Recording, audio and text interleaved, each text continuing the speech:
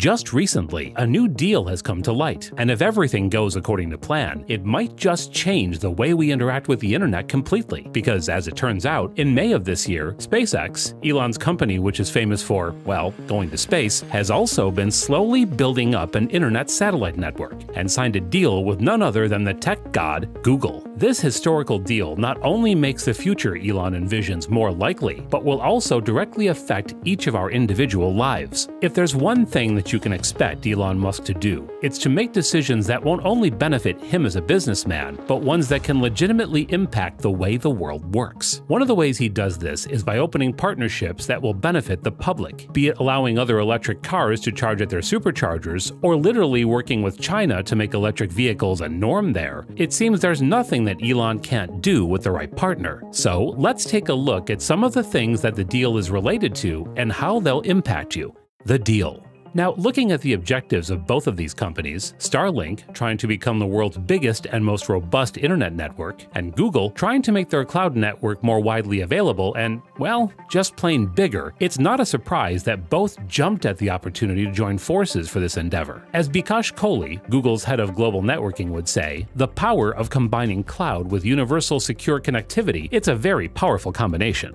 This goes to show that combining the world's largest network with the fastest growing cloud on that network is a move that benefits both. The CEO of the Google Cloud Group, Thomas Kurian, has said that SpaceX chose them because of the quality of our network and the distribution and reach of our network. And then there are the company histories, because as it turns out, this is not the first time Google and SpaceX have interacted, since in 2015, Google invested $900 million into the space company to cover an array of technology, including Starlink satellite manufacturing. And so with all of that on the table, I don't think it's a surprise that they're collaborating. If that's not convincing enough, we have the next major point: the competition. By far, the most active reason for the companies joining together has to be their common threat, because as they say, the enemy of my enemy is my friend. And Google and SpaceX face one of the strongest common enemies there is: Amazon.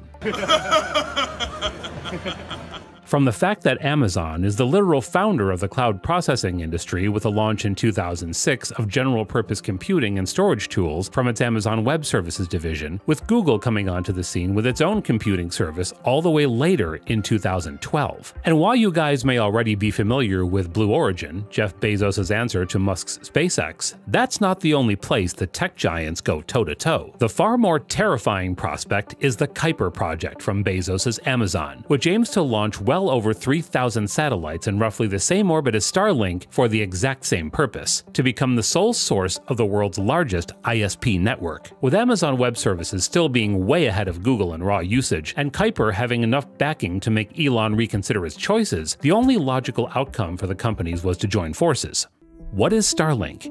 With the EV world and the new space race both moving almost as fast as the cars and rockets that involve them, it's hard to keep track of everything Elon Musk is doing. One moment he's out drilling holes in the earth to make supersonic trains, while another he's planning to fly millionaires to space. So it's easy to miss this tiny subsection of just one of his companies. But don't be fooled, guys, because although everything he does will impact everyone eventually, Starlink might just be on the doorstep of the entire world's population in a few years. Because that's exactly what the plan is for this company: to provide quality, high-speed, clean internet at an affordable cost to every single location on this planet. And all of that without having to lay a single optical or other cable to anyone's home. Before you brush this off as something that's going to happen in the far future, don't be fooled, as the company has already launched 1,625 satellites in space, with 1,550 already in functional orbit. If you haven't guessed already, that's how the company hopes to accomplish this future, by sending thousands of these satellites into space to create a blanket of the internet over the entire surface of the Earth. Although satellite TV and stuff like that is nothing new, those things are generally extremely slow and need ridiculously complicated equipment to do something as simple as watching one stream of video. It's for that reason that the internet is almost always provided using massive cable networks underground and under the sea. That is, until now. With SpaceX's robust experience in orbit, and Elon's other companies all providing valuable R&D, it's only a matter of a few years before that internet is available to literally anyone who lives under the sky. With plans to sell small, portable dish antennas that can connect to satellites in the remotest of locations, from a campsite in the Amazon to a Jeep roof in the Sahara, era, this technology will affect the future and day-to-day lives of billions of people. And hell, if you want to know just how fast that future is approaching, the Starlink beta has already been up and running since last year and has amassed a huge 10,000 users across the US, Canada, and a few European countries, with at least 500,000 deposits of $100 placed by potential customers of the service. Now, that's enough about Starlink. The next thing that we should talk about is, of course,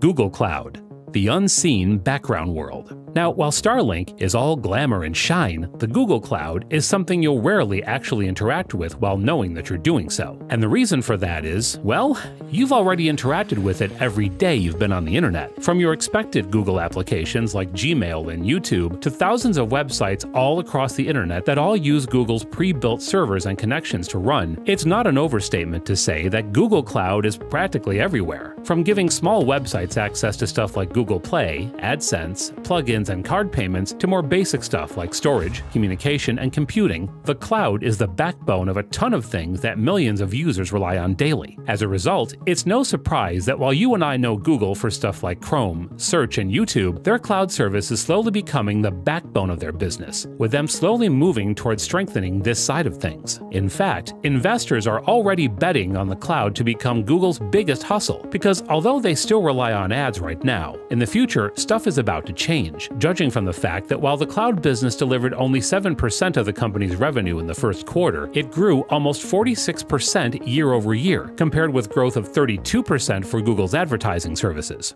Other partners. You see, before the Google deal became official, SpaceX had already started to get its foothold in getting cloud computing partners, in the form of none other than Microsoft and their network named Azure, which became a partner of SpaceX all the way back in October. Although they are smaller than both Google and Amazon, Azure is still a major player in Microsoft's Windows and Office side of things. Not to mention that getting such a big partner to team up with you is always going to be a good thing. According to a Microsoft spokesperson who wrote to CNBC, their partnership with Starlink provides high-speed, low-latency satellite broadband and will extend their capabilities with worldwide satellite connectivity and unblocked cloud computing in more scenarios. What all of this means is that Starlink is not only trying to become big as a simple ISP, but is already gathering support from the internet's biggest players, effectively guaranteeing the success of their eventual goal. And that finally brings us to the future of the internet. All of that sounds nice and good, but what exactly does this deal signify other than just another mishmash of corporate mumbo-jumbo? Well, as it turns out, quite a lot. First off, it marks SpaceX, one of the world's biggest privately held companies, having raised money at a $74 billion valuation in February, as the prime choice of one of the world's absolute giants in the tech and internet industries, effectively making the future fall snugly into their hands. More specifically though, as said by a statement from Gwynne Shotwell, President and Chief Operating Officer of SpaceX, combining Starlink's high-speed, low-latency broadband with Google's infrastructure and capabilities provides global organizations with the secure